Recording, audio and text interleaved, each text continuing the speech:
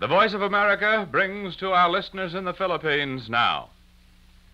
This is Mariano reporting from San Francisco. Japan has surrendered unconditionally. I repeat that. Japan has surrendered unconditionally. President Truman has just announced that a note from the Japanese government has been received by the Allies and agrees to unconditional surrender terms as outlined in the Potsdam Declaration. And the President says General Douglas MacArthur will be in charge of occupation forces in Japan. Let me repeat that. And the President says General Douglas MacArthur will be in charge of occupation forces in Japan. Mr. Truman told reporters at the White House that the note from the Japanese was a full acceptance of the Potsdam Declaration, which specifies the unconditional surrender of Japan. There is no qualification. Radio Tokyo has announced that Emperor Hirohito will broadcast an imperial rescript at noon Wednesday, Japan time, less than 4 hours from now.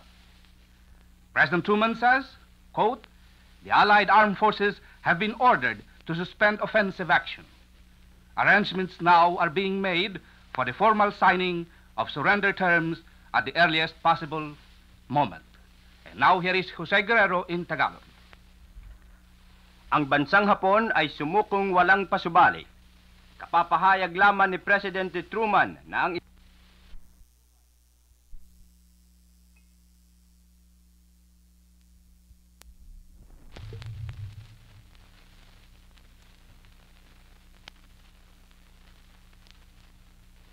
isang patalastas buhat sa pamahalaang Hapones ay tinanggap ng mga alyado at ang Hapon ay sumukong walang pasubali ayon sa inilahad ng ultimatum ng Potsdam.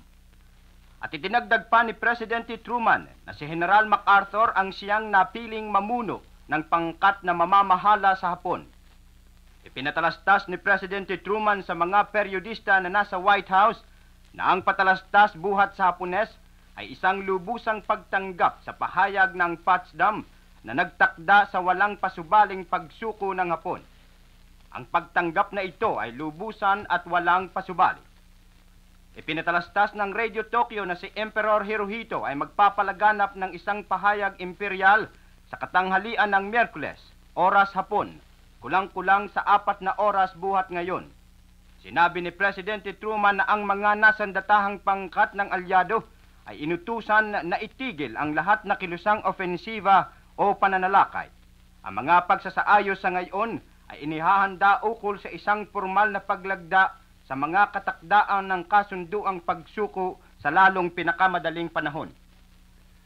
Ladies and gentlemen, the Voice of America brings you now the national anthem of the Philippines.